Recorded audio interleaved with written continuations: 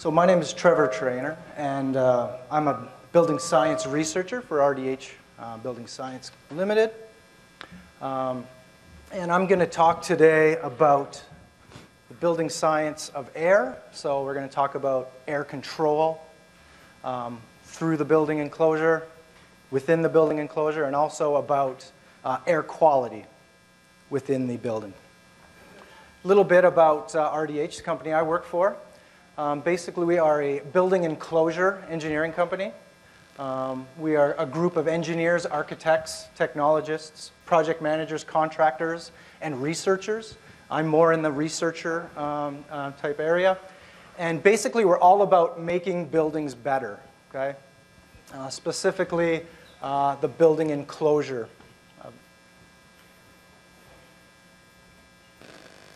So air in the built environment. So obviously air, it's all around us. I'm a big fan of air. We need it. It's our required to support life as we know it. But air can also move energy, moisture, and pollutants with it as it flows. And that's the issue that we need to deal with when it comes to buildings. So we want to control the flow of air so that we can control energy, moisture, and pollutants in that air. Because if we can't control air, our buildings are going to be unhealthy, inefficient, uncomfortable, and they will also break down more quickly than they otherwise would or should. A few things I'm going to try to address over the next hour and a half. Frequently asked questions about airflow in buildings. And we're going to try and dispel a few myths that you may have heard. A few examples. What's the difference between an air barrier and a vapor barrier? That comes up a lot. Can a building be too airtight? We hear that also. Shouldn't a building be able to breathe? I think we've probably all heard that saying. Why does interior relative humidity matter? And how can ventilation reduce the interior relative humidity in a building? So we'll kind of review these at the end and see if I did my job and answered these questions for you. So the building enclosure, this is what, we used to call this the building envelope. We found a better term is the building enclosure.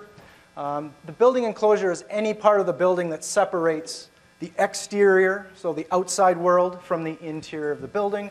So that includes the roof, the walls, windows, doors, and also the foundation system. So those of you who are in the crawl space lecture earlier.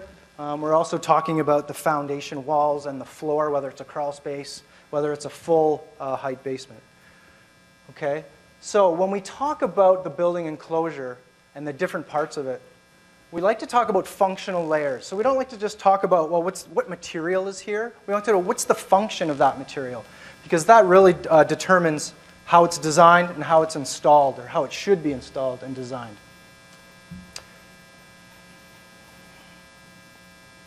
So there's basically, I'm getting locked up here. There we go. So the first and most important functional layer is the water control layer. And I'm not going to really get into that. I think John Eakes is going to talk about water control on Thursday. Okay? And these are in order of importance. Water control, that's the first thing you need to do in a building, control water. Not the topic of my conversation here today. Air control. Definitely the second most important control layer, and that's what I'm going to talk about today. How do we keep air from flowing through the enclosure and in and out of our building and within the enclosure? And also, how do we deal with the airflow within the building? Two other important layers, again, less important than the first two, but thermal control, obviously, insulation layers, and also vapor control, which is a separate issue altogether, which I'll talk about a little bit. Specifically how it relates to air control layers. So, fundamentals of air leakage. First of all, for air leakage to occur, there needs to be two things. There needs to be a pressure difference from inside to out of a building, and there needs to be a hole. If there's no pressure difference, it doesn't matter if there's a hole. And if there's no hole, there's no flow. Now, there's always going to be pressure differences from the inside to outside of a building. Earlier today, we heard a bit about stack effect, which is the effect of warm air rising, which creates pressure differences. Probably a bigger effect would be prevailing winds, which way the direction the wind is coming, creating a positive pressure on one side of your building and a negative on the other. So the pressures are always there. They fluctuate. They're never constant. The taller the building, the higher the forces we're talking about here. But even on a single-story home, it's an issue. So the amount of air leakage depends on two things: the air tightness of the enclosure and the size of the holes in that enclosure. Okay, so assuming there's always going to be some kind of pressure, how big are the holes? And that's what we're going to really focus on today, is closing up those holes and improving the air tightness of our building. So air movement and the building enclosure. Basically, there's three major things, ways that airflow can affect and degrade the building enclosure. And the first one is air leakage. And that's the one we usually think of, and it's the one we're going to talk about most. So, our red line, air leakage. So air moving from the exterior of the building to the interior of the building. Okay? In order for that to occur, there needs to be holes at both the exterior and interior. And this happens all the time. And we're going to talk about ways of reducing that. Two other things you may have heard of: wind washing. Wind washing is when air is able to enter the building enclosure from the outside and then escape back to the outside. The problem with that is that it degrades the insulation value, the R value of the insulation within that cavity, which is a problem. We're not going to really talk too much about that. And the third is convective looping. So within the wall cavity itself, if there's a type of insulation that doesn't prevent airflow, so for example, a fiberglass bat, and then there's a temperature difference from outside to in, there will be some forces that are going to create and set up a convective loop, which will again degrade the insulation value that's in that wall. Not the main focus today, but worth mentioning. Basically, we're going to talk about air leakage today, though. So, I mentioned in one of our frequently asked questions, what's the difference between an air barrier and a vapor barrier? Well, let's start off with the air barrier, I think. So an air barrier, guess what? It stops airflow. Okay, that makes sense. An air barrier may or may not allow vapor, water vapor, to pass through it, depending on what it's made of. And the air barrier basically needs to have no holes. It needs to be as perfect as possible. Okay? And in fact, it's okay to have more than one air. It's encouraged to have multiple air barriers. Could be, you can use your interior drywall, you can use poly, you can use Tyvek layer. The more the better in terms of controlling airflow. Now, how is that different than a vapor barrier? Vapor barrier, and what we typically now call a vapor retarder, because a barrier isn't quite the right term, its job isn't necessarily to stop water vapor, but to slow it down to a level that the building can handle. So again, it slows water vapor. It may or may not allow air to pass through, which is something I'll kind of mention later. So it doesn't need to completely stop water vapor. And believe it or not, for a vapor barrier, a hole is not a big deal. A gap, not a big deal really for a vapor barrier. However, for an air barrier, it's a really big deal.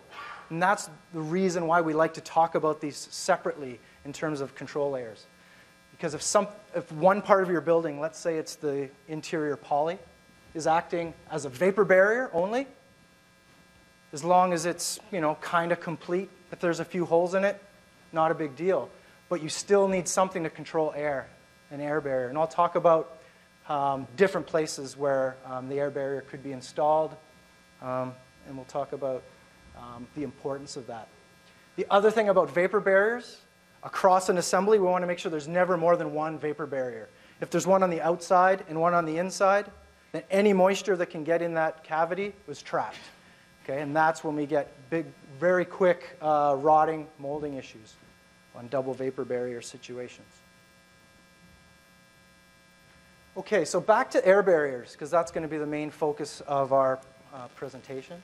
So an air barrier is needed at all building types, all climate zones, whether it's in Arizona or in Alaska and anywhere in between.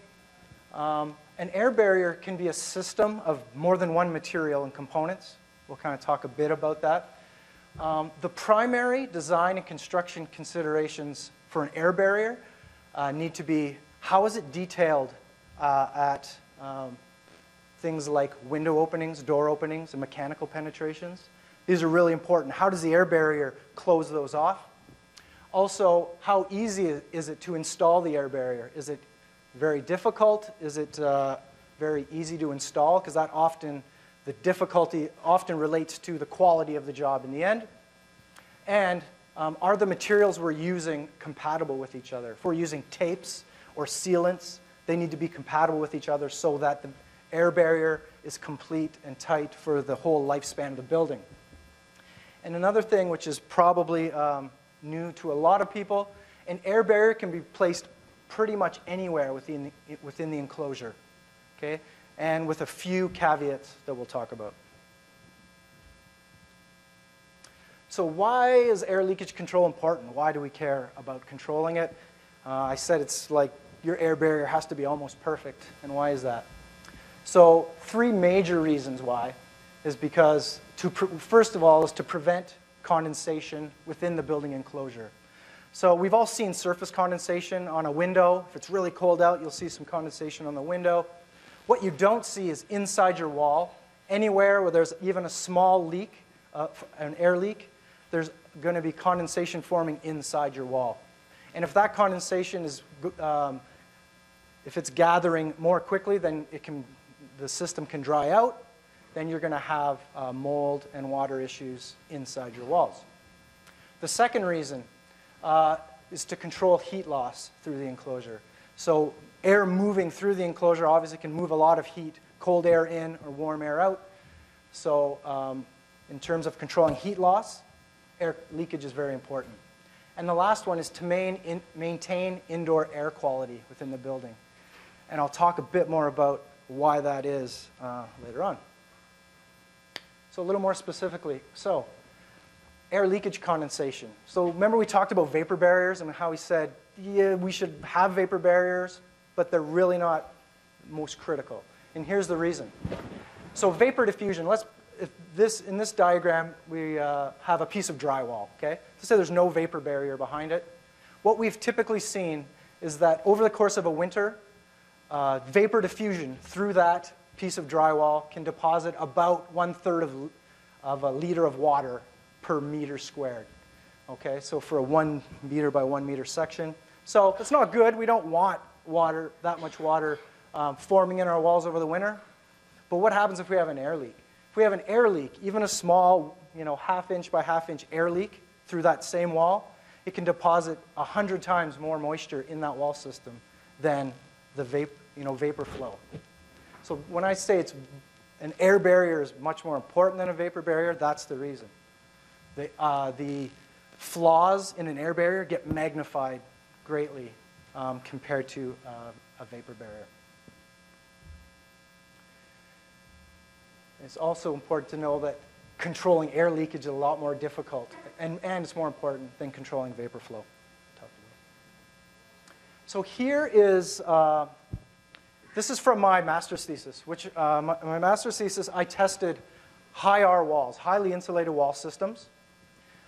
We built a bunch of them and put them in a test hut on the campus at the University of Waterloo.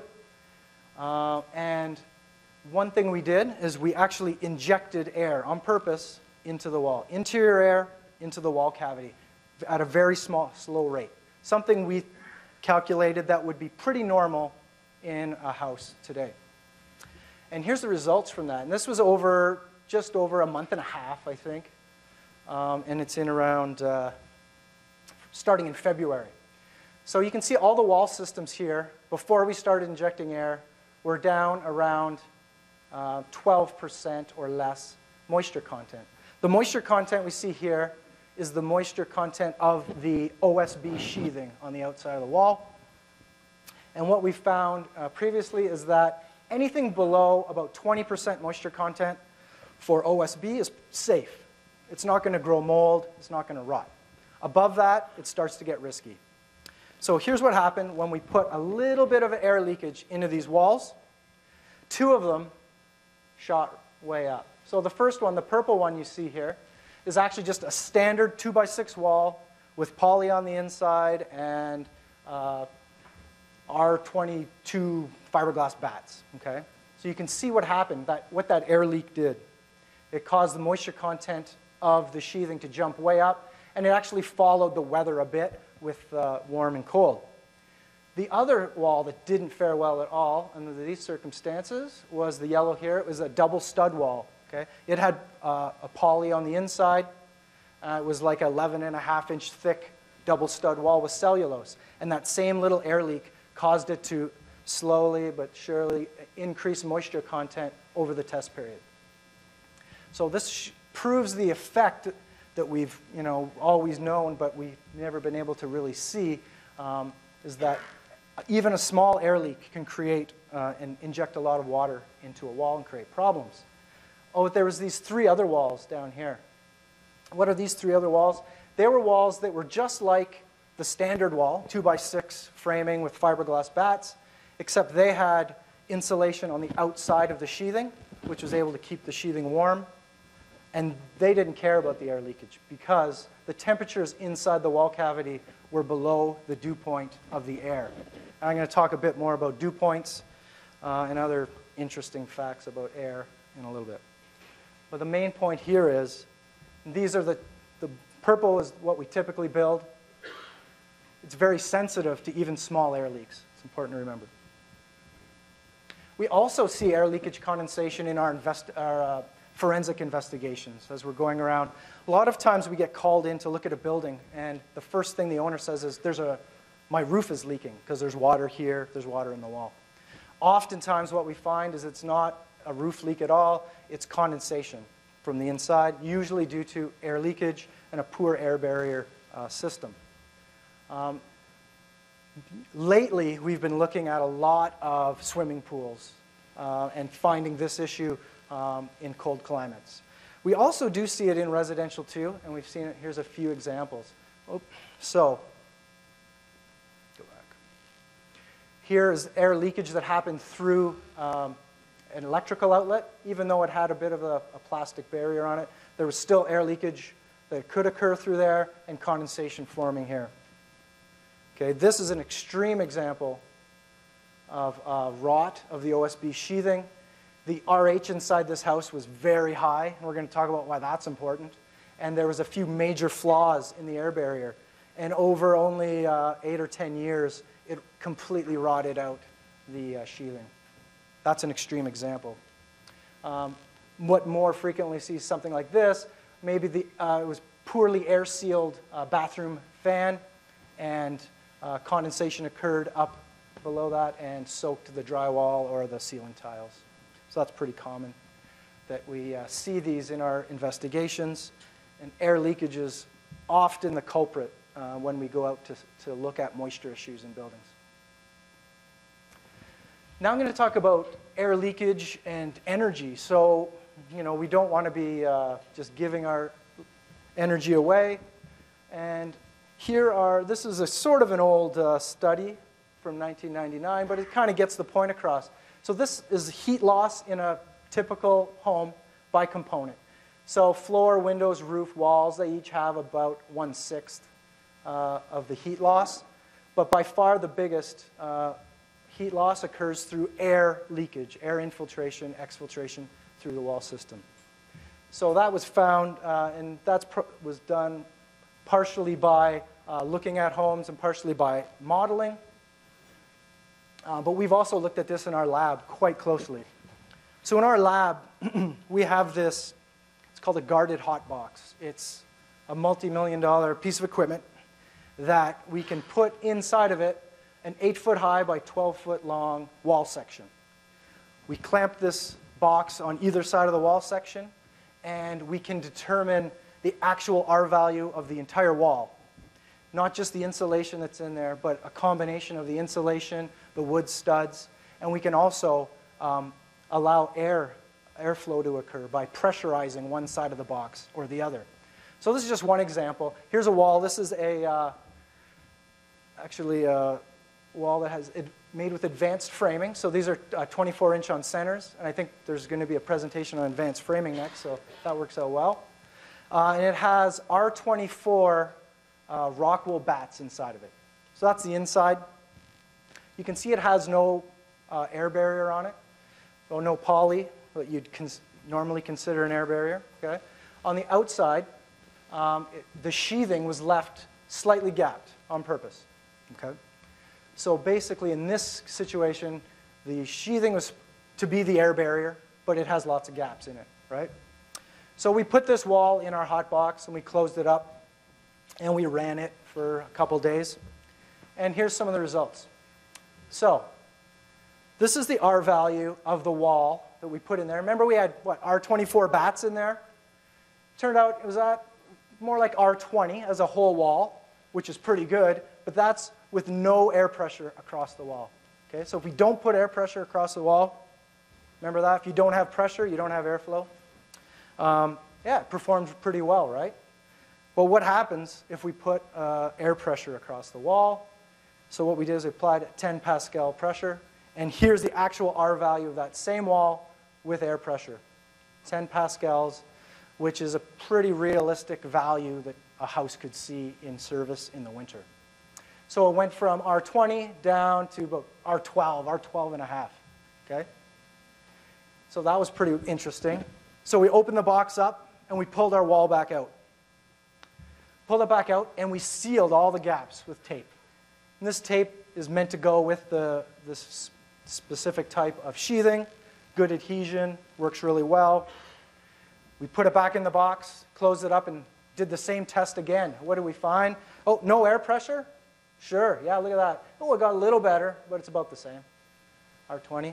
But now what happens when we put that air pressure across there again? So that same 10 Pascals, the R value of the wall maintains over 19 because of that air barrier. Okay? So that's the difference between a good air barrier and a bad air barrier when it comes to heat loss, energy loss. So 40% loss due to air leakage in the one case, and more like 5% in the other. Then the third thing we're going to talk about, the reason why air tightness is important, is for interior air quality. So let's say we have two houses, and people with lungs in them inside the houses. So one has really good air tightness, one has poor air tightness. First, let's go through the one that has poor air tightness. We've got this nice fresh air outside, and we've got to get it inside. So what's going to happen? There's pressures, we know. Instead of, so basically pressures, poor air tightness, that air is going to be drawn in through the wall section, okay? Through gaps, through cracks in different areas. And it's going to filter through whatever's in there. So if this is filled, and this is a fiberglass bat we pulled out and found, mold starting. This is just like probably a 2-month test where we were able to start showing mold growth. So that air gets filtered through that and into the house, and into the people in the house. So we have two problems now. We've got poor air control. We don't know, all of this airflow depends on what's going, what the pressure is outside. Is it a windy day? Is it cold out? Is it warm out? So this is going to change every day, almost every hour, how much air flows through. And we also, probably the bigger problem is we have poor air quality. We're now bringing air and filtering it through past whatever is in this cavity, whether it's mold, whether it's fiberglass fibers. I know there's a presentation on radon coming. What if there was radon in the foundation? It could pull that through and into our home. Now we take that same house and we make it really airtight. We do a really good job. That's up here. Now how does the air get in? Well, it's not going to get in by itself, right? We determined that. We made it airtight on purpose. Air is not coming in on its own. So we need some type of mechanical system to bring that air in. We'll talk a bit more about some options there. This just happens to be an HRV. It's the most popular one we know of. So now, instead of air randomly coming through and being filtered in this gross wall section. It's now coming through in a purposeful way at a given rate into this HRV unit. We have good control of how much air is going into the house, and we also have good control over the quality of that air. We could filter it, or we can just let it come in naturally, but at least it's not picking up anything else on the way in. So without an airtight building envelope, okay, we're left with this. We're left with air's going to come in any way it can, and it's going to bring with it whatever's in the way, whether it's, like I said, radon or mold or other contaminants. So we talked about why it's important for our buildings to be airtight. Now, what are the requirements of a good air barrier system? So what are we looking for? Surprisingly, air impermeability is the first one. Air can't pass through it, but a lot of materials, meet that criteria, whether it's just a piece of plywood, a brick, or a stone, whatever, okay? Air can't pass through a lot of materials.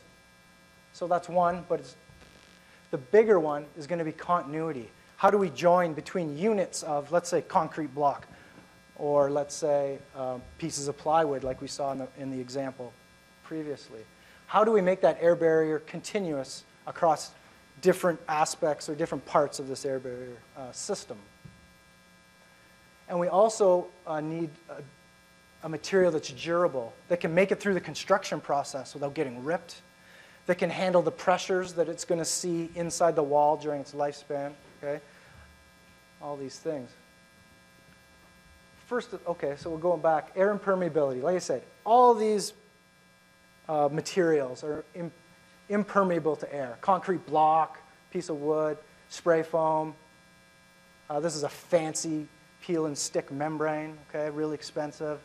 Yeah, they're all impermeable to air. That's fine. But, and they can all handle the pressures that a building's going to see in its lifespan. Not a big deal. The problem being, because I'm jumping ahead of myself here. So yeah, like I said, most building materials are air impermeable. So that's not really a big problem. Continuity is what we really need to work on. Air pressure will find any flaw in the system. Okay, it only has to be one or two small flaws. You can see here, they put some Tyvek up over here, a little bit of Typar up there, and kind of lapped them, and they're falling down. There's a hole here. Yeah, Tyvek's a great air barrier, but not when it's installed like that. Okay. Here's a good example. Okay, and this is just like our test wall. So this is made out of the sheathing. The sheathing is the air barrier, and the tape is what completes the air barrier by closing off all the gaps. The important thing to remember in the systems like this is that there's good compatibility between the two products that are going together. In this case, they're designed to go together. So the joints and the transitions in the air barrier are really the key. That's why we like to call it now an air barrier system as opposed to just an air barrier, because there's often a lot of different components to it that need to be tied together properly. And like I said before, for air barriers, redundancy is good. If you have multiple layers for air barrier, that's great. The third feature that all air barrier systems must have is durability. So they obviously need to last as long as that building is going to be in service. Whether that's, so 50 to 100 years, that thing needs to do its job and keep air from flowing. It also must be able to take the stresses of assembly. You can't rip while you're putting it up, or what good is it? And also material movement, so any settling in the building, sway due to wind if it's a really tall building, these type of things, wind pressures. It needs to be able to take all of those forces and not break down. It also must not degrade due to temperature swings, because it's going to see those a lot, and potentially chemicals or UV. Hopefully, in most cases, there will be no UV exposure, but there are some, and there are actually products available that are UV resistant for that reason. So the next question is, the air barrier, where should it go? So I'm sure almost everyone probably thinks of air vapor barrier as being that poly sheet, right, inside of your wall. And that's traditionally what we've done. I'm proposing, and we've been proposing this for a while, that perhaps some alternatives are better. Okay? So here's the problem, I think, with an interior poly acting as your vapor barrier. It's very difficult to make it continuous. A lot of joints. So there's transitions that got to make. Okay, so here's our blue line is now our air barrier. It comes down to the wall, where the wall meets this floor joist. And now what do? Well, we got a couple options, I guess. We can seal it to the floor, and then try and continue down here through these floor joists and cut and piece stuff in there. We could spray foam in there maybe. But eventually we got to get it down into here. So how do we make all these connections and joints, and how long will they last if we do?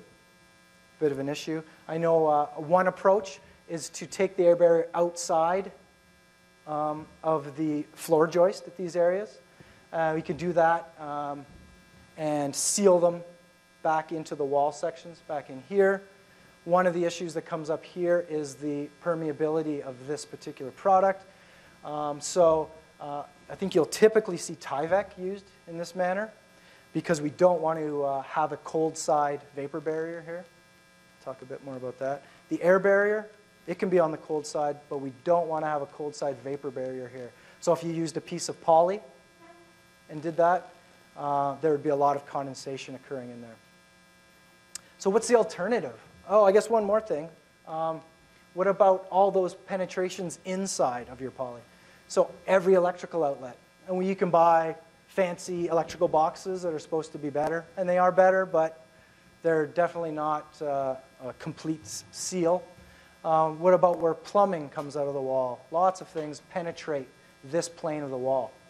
So what about using the exterior as an air barrier? So we've got this same situation here. What about instead of trying to fish everything inside, we come down the outside?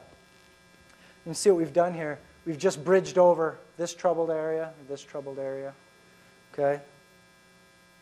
So it's easier to maintain continuity if we stay on the outside. We're also, which is a major benefit, utilizing the strength and stiffness of the sheathing. Whether we're putting a membrane on there, at least it's on something solid, or we're actually using the sheathing as an air barrier, which is possible. It's a nice, solid, strong surface. We avoid many of the electrical and plumbing and HVAC penetrations. All we're really left with now are the main penetrations out of the building, which we'll deal with. There's still a potential for there to be transition issues at the ceiling level. So how do we transition that to the ceiling? There's a few options for that. One of which is to maintain your air barrier all the way on the outside. And then one of the issues, again, is the potential for this to be a cold side vapor barrier. So we don't want to use any material here that is a vapor barrier. And also, we can also look into exterior insulation as a solution to a cold side vapor barrier. So remember from the chart I showed for my thesis, those 3 walls that didn't move, they had insulation on the outside of this air barrier. That kept it warm enough to be below dew point temperature and for there to be no condensation. And I'll talk some more about that. So I mentioned sort of considerations. Air barrier material must be selected carefully, especially for exterior applications. Often you see the same type of maybe blue skin you might see on a foundation wall used. And if you have, for example, a blue skin membrane on the outside and poly on the inside, then you've trapped your moisture. And this is what you get is really quick rot and mold formation. So we've got to be careful there.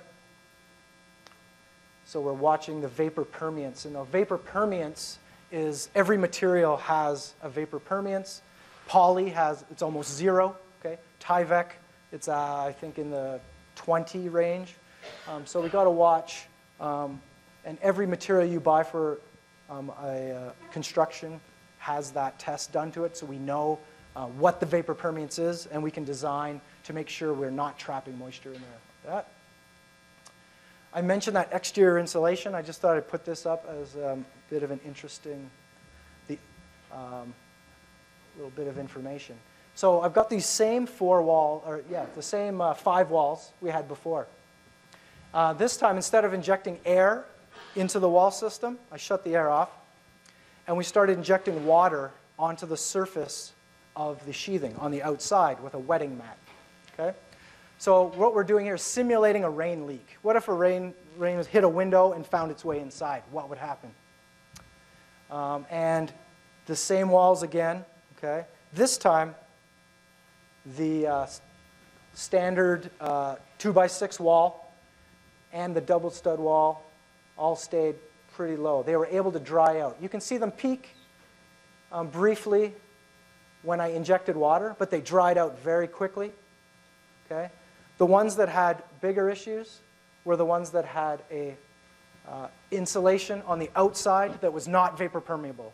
So we had one of them was expanded polystyrene, and one of them was polyiso insulation. Now, they did peak, and they took a lot longer to dry out. But also notice here, remember that magic kind of 20% moisture content? We're still quite a bit below that. It shows that there's a risk in doing this and that we have to be careful. But also, even though I was injecting water purposely in there, it was still able to dry to the inside. Important point I have on that is that both of these walls had no interior poly vapor barrier. So they were able to dry to the inside. These walls did. They dried to the outside, and they dried down a little bit more quickly. So really my point here is that if you want to use an exterior air barrier system, great idea to put insulation outside of that to keep it warmer. Just be careful of water management issues. You don't want to be injecting water or letting water get in there from the outside.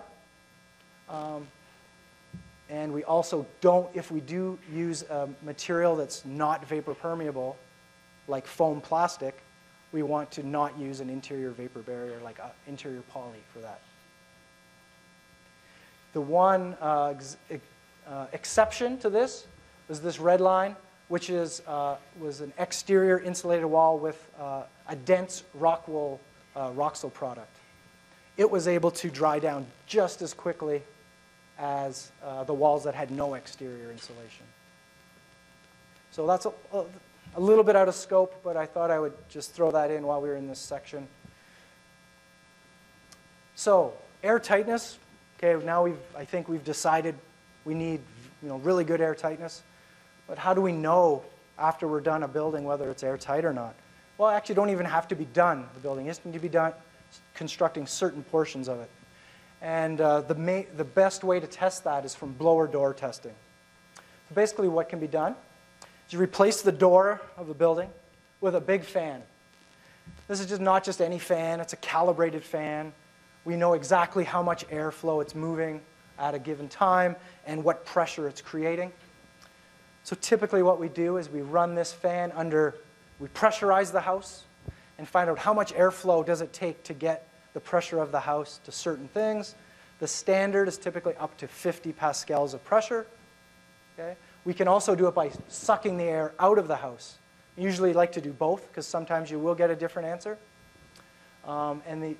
Again, how much airflow does it take to create 50 pascals of pressure, plus or minus, inside the house? So using this system, and the best time to do this test is after the air barrier goes on, but before any of your finished materials are on. Okay? So if your air barrier is the interior poly, okay, that's fine. Let's say you decide to go that way. You want to do a first test before the drywall goes on so that you can find and fix any problems. How do you find problems? A couple different ways. If it's cold outside, you can use a thermal imaging camera to find the leaks. If not, we can also typically use a smoke pen, walk around with the smoke pen, and look for areas where there's obviously airflow from inside to outside, or vice versa. So now we have a way of testing the tightness of our house. It's pretty good. But how tight should it be? Well, there's a few answers to that. We have to decide, I think, everyone will have to decide on their own what they feel is an appropriate level, but here's my suggestion. Okay, so here are some air tightness standards that exist in the building community. I don't know if anyone's ever heard of Passive House. It's the most aggressive energy certification program that's out there. They're looking for air tightness of 0.6. That's air changes per hour at 50 pascals of pressure. Way down here. R2000, okay, they're looking for 1.5 air changes per hour. Personally, I think that's about the right spot. Energy Star, looking for 2.5. And ironically, the Ontario Building Code, there's no requirement whatsoever. I just put a big bar in there because it could be anything. There's no requirement in the OBC for air tightness. And that's why I think we need to demand that on our own and not count on the code to handle that for us. So here is the company that I work for has done a lot of air tightness testing over the years. This is a scatter plot of the air tightness, okay, of the buildings and the year in which they were built. So what you can see here over the years, buildings have become a lot tighter since the 50s down into modern day. Another important thing to note here is that the ones down here were all built to an air tightness standard and were tested with blower doors during construction. These ones were built the way they were built and tested afterwards. Okay? Now, a colleague of mine, and he's a grad student at the University of Waterloo, his name's Justin Bragg, and he has made several trips to Saskatchewan, and he's done some blower door testing there. I thought I would lay that over just to kind of give us an idea of where those homes stand. It's a pretty small sample set, but gives us an idea where we're at. So what we're seeing here, so the yellow dots are the data from CASH from last year. You can see the trend is the same. That's good. Every generation is getting tighter and tighter. You can see we're probably not as tight as these buildings, and there's a simple explanation for that. We're not building to a code. We're not building to a standard, right? We're doing our best, and that's good. Everything's coming down. We're getting there. But without a standard to drive us down to this area, it's probably not going to happen. Just to show, so again, my suggestion for an appropriate standard is about 1.5, which puts us right in around here.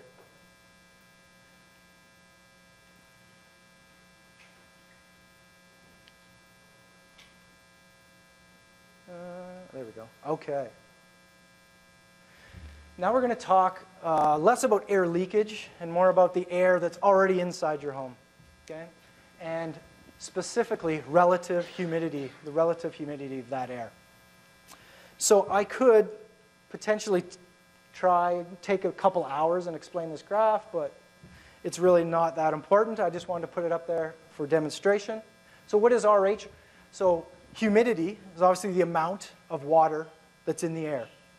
Relative humidity, though, it's the amount of water that's in the air compared to the maximum amount of water that can be in the air. So that's why it's a percentage, right? So 50% RH means the air is holding half of the amount of water it could hold before it just started raining in the building. And why is that important? Because the amount of water that, and this is where this comes into play. Oh. The amount of moisture. So this is the 100% RH line, and this is temperature.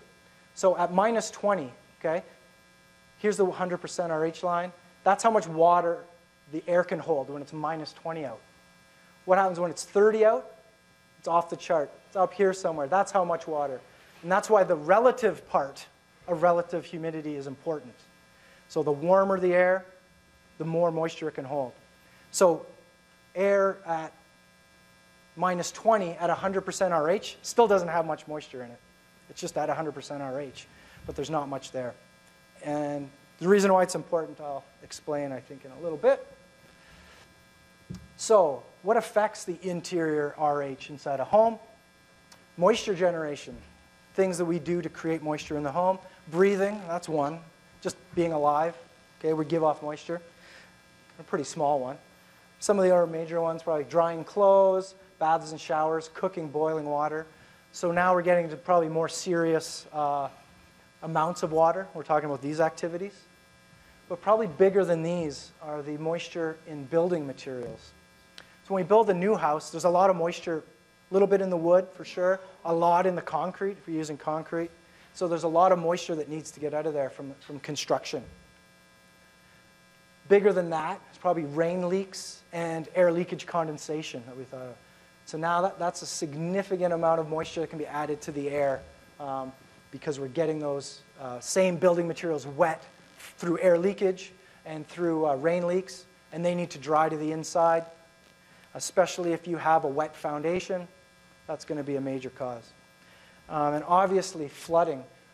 Even if it's just flooding of the basement or the crawl space, all the moisture that those building materials are taking up during the flood, after the flood waters are gone, they need to dry out. And all that moisture is going into the air and potentially into the, if it's inside the building envelope, then it's in your home. You've got really high RH.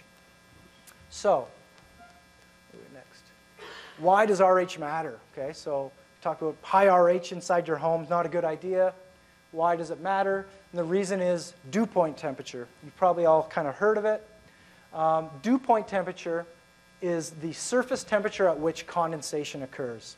So again, if it's a wall or floor, it could be any surface, a window, okay?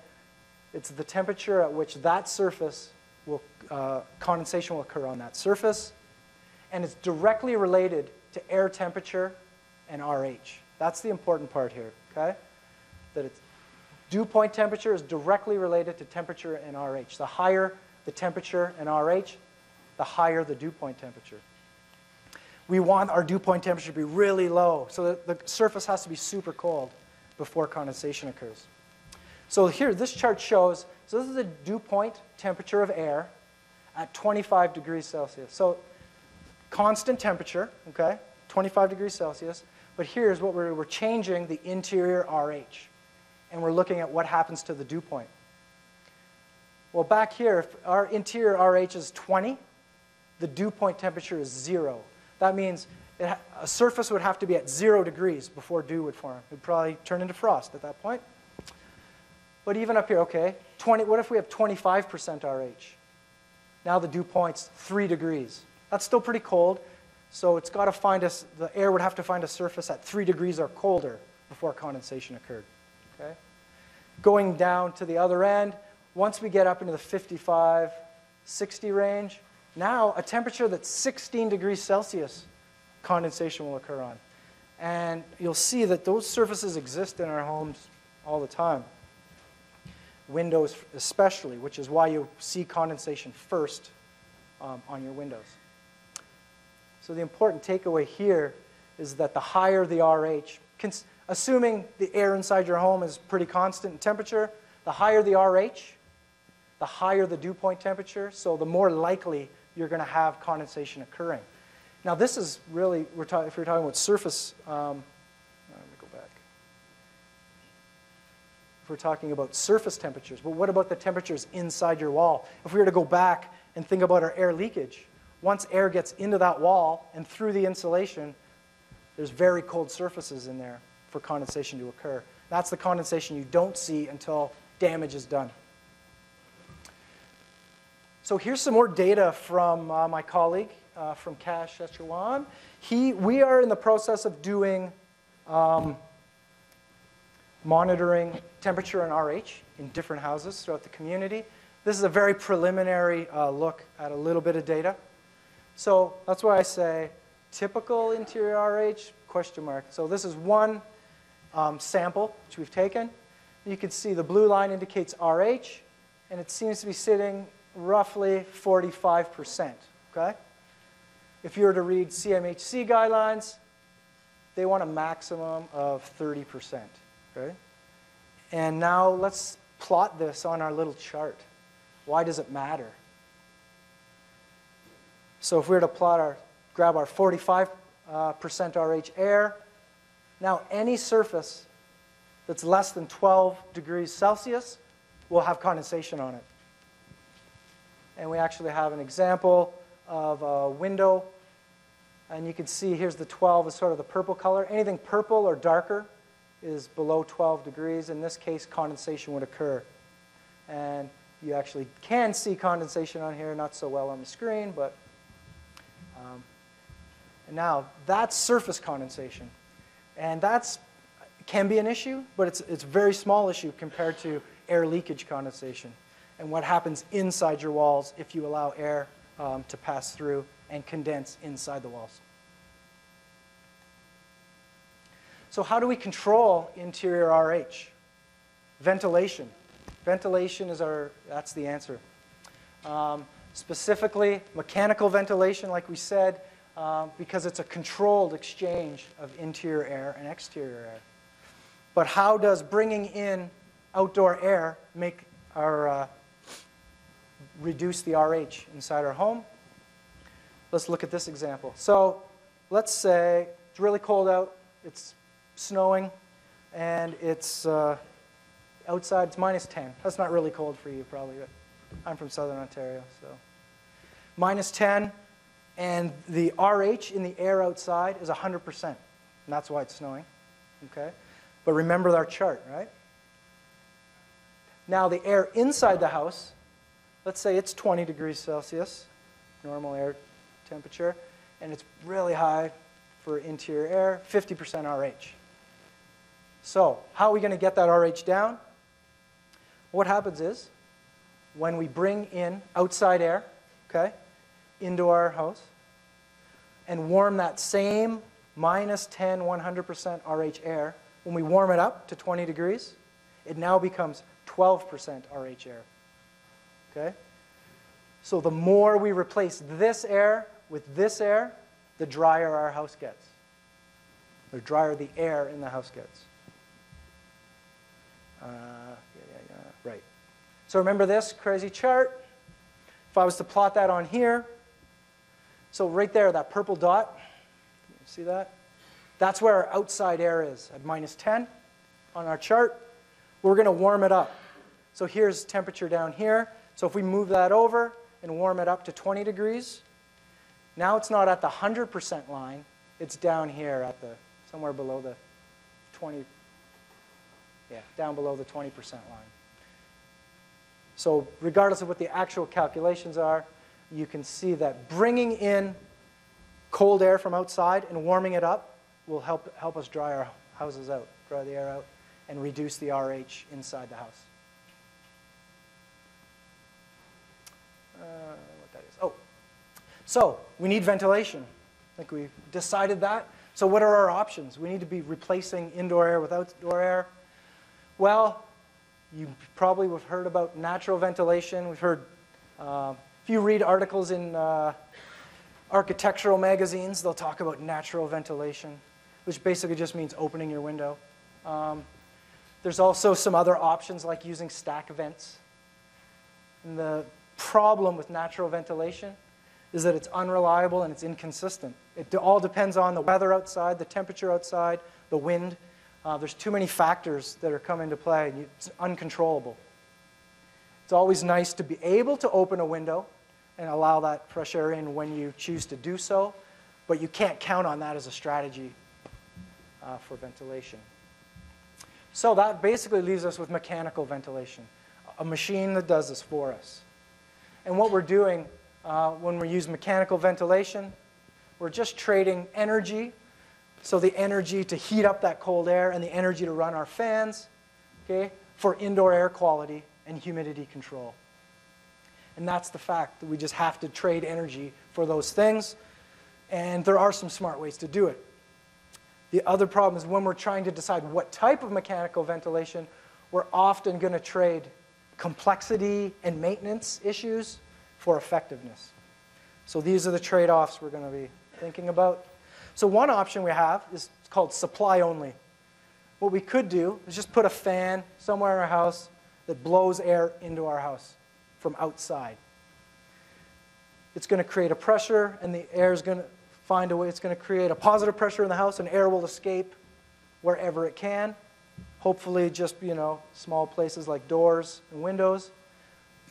Not the best plan, but it is the way a lot of people approach it. The issue here is that now that you've pressurized your house, any little gap in your air barrier, could be air into the wall, condensation, it exacerbates the issues that we've been talking about with air leakage. So not recommended. The other option we have is called exhaust only. And this is basically all you need to do to meet Ontario Building Code. Okay? You just need a bathroom fan or some other fan that kicks air outside from your house. How the new air gets back in, wherever it can, right? Through cracks again. And that's pretty unreliable too. And we've seen that depending on where that air comes back in, it could be bringing things with it. Also, so now we've created a negative pressure in the house, and we're sucking in stuff, air from the basement, from the foundation, through cracks in the walls, all that stuff. So it's an option, and it meets building code, but it's not recommended. That's when we get to balanced ventilation. And the most obvious example of that is an HRV. So technically, we could use 2 fans, as long as they were properly balanced. One in, one out somewhere in the house. That's balanced ventilation. And it won't pressurize your house either way. It's a possible solution. But the HRV does that all in one package, and it has another big advantage to talk about. So this is just a schematic of an HRV. So what you can see here, in one port, it brings fresh air in from outside, while at the same time getting rid of stale air from inside to outside. Okay? On this end, we have the warm, stale air from the house coming in, passing through this core to come out, right? The fresh air from outside is coming in, passing through this core, and going into your home. Now, inside this core, there's cells that separate the air, so the air can't mix. The air that's going out can't mix with the air that's coming in. But what it does, the air that's going out warms up the air that's coming in, so it shares some of the energy. And that's the recovery part of HRV. That's the heat recovery. So now, although it still costs us energy to run this, it still costs us some energy to heat the air we're bringing in. We're getting some of that for free, so to speak, by the core that's in this HRV. And I think that's why it's really, at this point, the best solution available at this time for ventilating homes. What was I going to say about that? I was going to say one more thing. The biggest drawback of this system is the complexity of it and the fact that it can break. There's filters that need to be cleaned.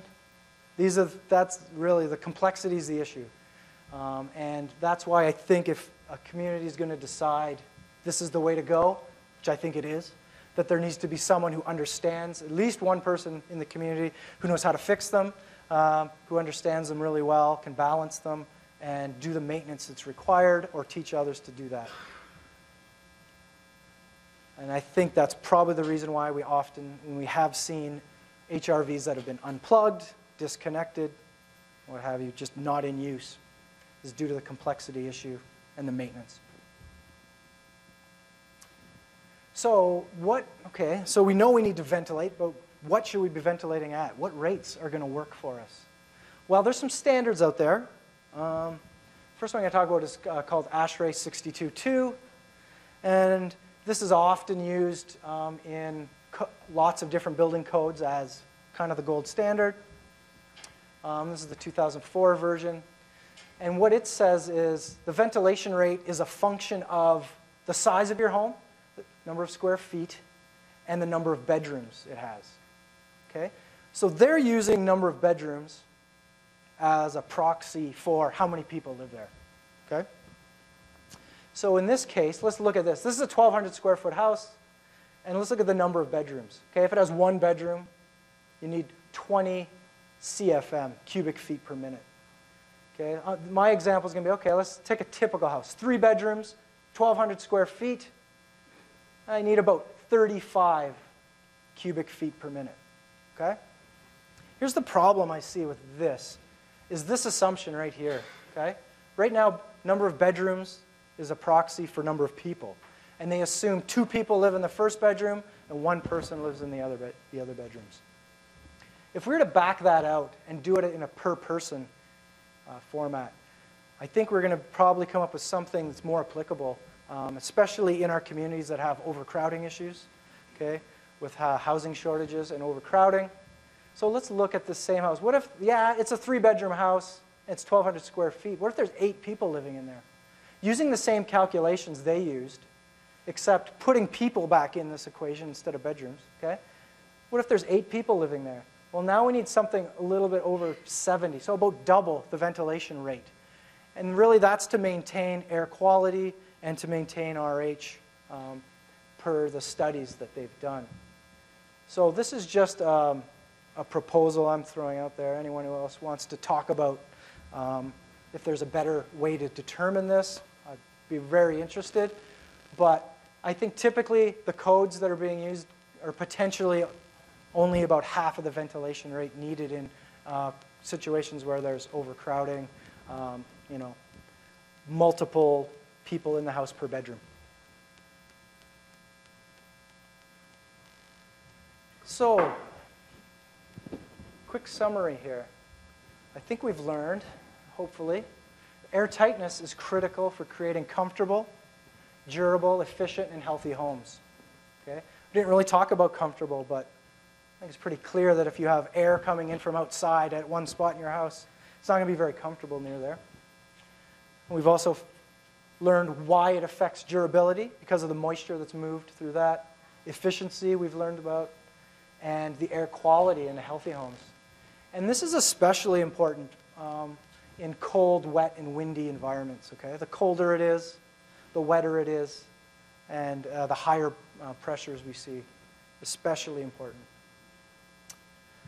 I think that an air tightness standard should be specified for all new construction and also considered in renovations too, depending on the scope of the renovation. And we can talk about what the right number is, but I think compliance through blower door testing is really the only answer, at least until we get to the point where we're getting consistent values below the level we want. Once we get every house is meeting our 1.5 air changes per hour, maybe we don't need to blower door every one. We'll just keep building the same way. But until we get to that point, I think blower door testing is the only way. Oops, jumped ahead. Ventilation. We've learned that ventilation is critical for controlling relative humidity and indoor air quality. Okay, and I also think that a more practical ventilation standard needs to be developed, and it needs to be specified for all new construction. And I think this is another area where we could potentially extend that to existing buildings in retrofit. Oh, okay, going back to our questions. Let's see if we answered these things or not. So, what's the difference between an air barrier and a vapor barrier? Hopefully we've got this down. An air barrier is more important. That's the first thing. An air barrier needs to be nearly flawless, whereas a vapor barrier, it's got to be pretty good, but gaps and holes in a vapor barrier, no big deal. In an air barrier, very big deal. Also, an air barrier can go anywhere in the assembly. Okay? In fact, we're now encouraging exterior air barriers. A vapor barrier has to be on the warm side. It's got to be on the interior in our climate. How about this one? Can a building be too airtight? No, a building can't be too airtight. The tighter, the better. And that's where controlling airflow, okay, and mechanical ventilation comes in. Because you want to know how much air is coming in and the quality of that air. And the only way to do that is have a really tight building envelope. It's also going to improve the durability of the building. It's going to make them last a lot longer. And of course, the building cannot be too airtight. Here's one we talked about. Should a building be able to breathe? I don't know.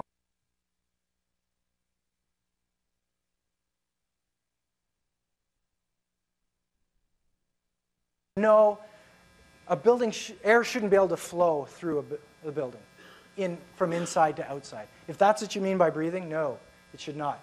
We should use mechanical systems in a controlled way to control airflow from inside to outside. And the one but here is sometimes when people say a building should be able to breathe, they mean it should be able to dry in one direction. It shouldn't trap moisture. And in that case, it's kind of true. So the enclosure needs to be able to dry in at least one direction, interior or exterior. What we don't want to do is have two vapor barriers that trap moisture. So maybe that's what someone means when they say it should be able to breathe, is that it needs to be able to dry. If that's the case, then yes. Now, why does interior relative humidity matter? It matters because it affects the dew point. High interior RH means high dew point, which means even warm surfaces or kind of warm surfaces will have condensation. We don't want that. So the dew point affects if condensation occurs. And also, the dew point affects how much condensation occurs. So if you have high RH, not only does it determine where condensation will occur, how much too. So high RH will mean a lot of condensation can occur inside your walls, or even on windows if it's high enough. And how does ventilation work? How does it reduce the interior RH? Basically, ventilation gets rid of warm, moist air and brings in cold air. When that cold air is warmed up, right, it becomes dry. And depending on the rate at which we do that, we can maintain the proper RH inside our buildings. I think that's all I have. Yeah, that's all I got. Does anyone have any questions?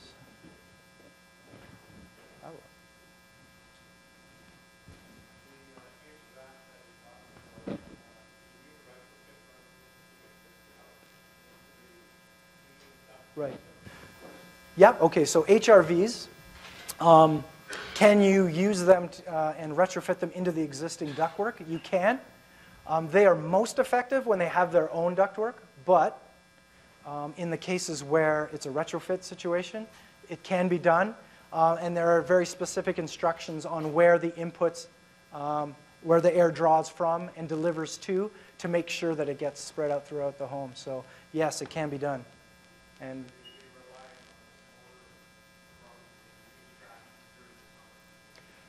you would use the HRV has its own fans. All it's doing is delivering air into the existing ductwork, but it has its own fan system. So you're not relying on the fans in the furnace. They're a separate. But when the furnace does kick on, the pressures that it creates overwhelm the HRV, which is okay, because that's going to spread the warm air where you want it to. But when the furnace fan isn't running, the HRV will be working to circulate that fresh air for you. Anything else? No? All right. Well, thanks a lot. Oh, sorry. Yeah. You spoke about the vertical air barriers and the horizontal at 2 square footage. Oh, yeah. Oh, yeah, yeah. So, yeah, you're right. My diagram just showed a wall, for sure. But in terms of the entire building envelope needs to be airtight. Okay, and same with vapor.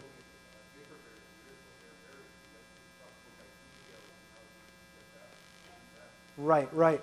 Yeah, that is a whole other topic, but yes.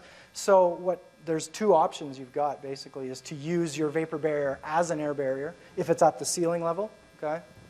So that's going to be on the warm side again, which is good for a vapor barrier. The other option is to make your air barrier the entire outside of your building, including the roof.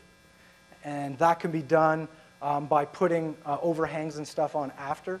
And it's definitely a bit more complicated, but that is an approach that we use to get very high air tightness in a building, is to wrap the air barrier continuously around the envelope and add like an add-on roof after the fact to shed the water.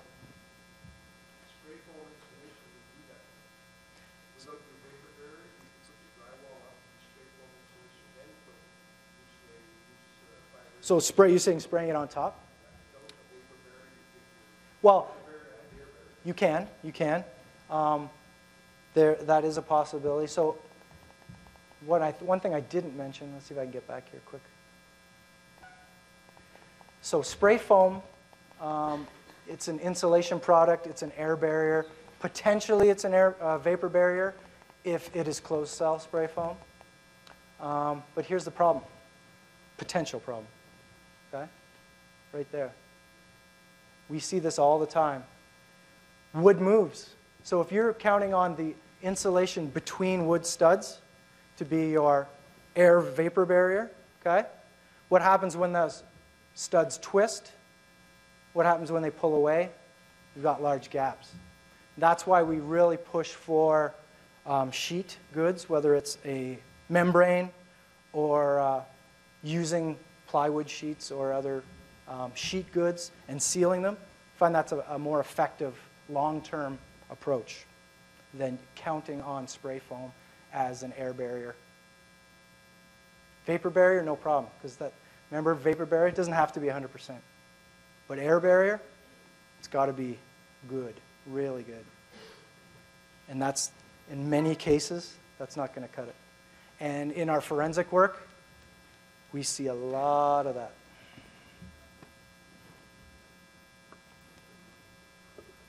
Anybody else? Nope. Thanks for your time.